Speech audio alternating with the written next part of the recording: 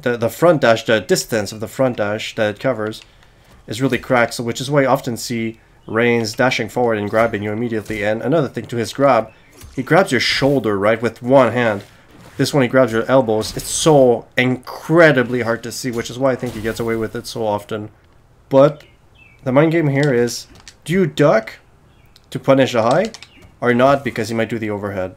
And then when you're used to blocking the overhead, you can use Tidal Wave as a mix-up. Sometimes I see people ending the high like this, special canceling after the high. It's just to throw your opponents off, because usually after this, right, Rains, they stop and then they block. So if you condition them to expect a special cancel at the end of your 1-3-3, you might be able to get a poke in like this, right? They react late, and then by the time they react, you poke them. Sometimes you see people actually doing pokes like this to Hydro Boost. I actually don't think it's a bad idea. But the way Hydro Boost works is, if you have two boosts, two waves that touches, like you see right in front of me, there are two splashes.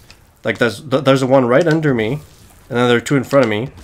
If the two splashes touch, you're guaranteed to hit him with a jump 2. He's completely stuck, because he's stuck in block stun for too long because of the second one hitting. But the problem is, if you duck this, if your opponent ducks this, only one boost, I keep calling it boost, one water splash touches, and he can down 2 you. Look how interesting it is. So I do the Hydro Boost normal, not the advancing one. And when he's standing, 2 boosts touch, so it's gonna gel. Whoops. And then I'm gonna try to down to him. Doesn't work, right? But if I do Hydro Boost advancing on block, and I try to hit him, now he can still down to me. Isn't that interesting?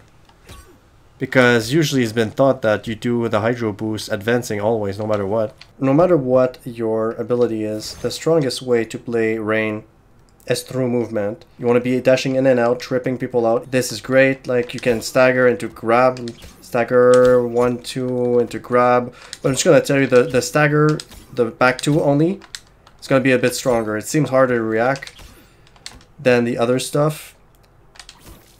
You stagger your back 2, you stagger your standing 2, and you go ahead with the standing 1-3, sorry. Right, so sometimes you're gonna dash and grab, sometimes you're gonna dash and 1-3. And this stagger here, 1-3 into 1-3 or 1-3 into whatever else, is great as well. So make sure you stagger a lot with Rain and grab a lot as well. Grab, stagger, and move, pretty much. And if you're far in the neutral, use your neutral heavy tools, or long-ranging tools that can disrupt other people's neutral, like 4-4 for example, right? You might want to do some backdashing after you're staggered 4-2, and if you bait a movement, bang, that's going to be a crushing blow, it's going to hurt.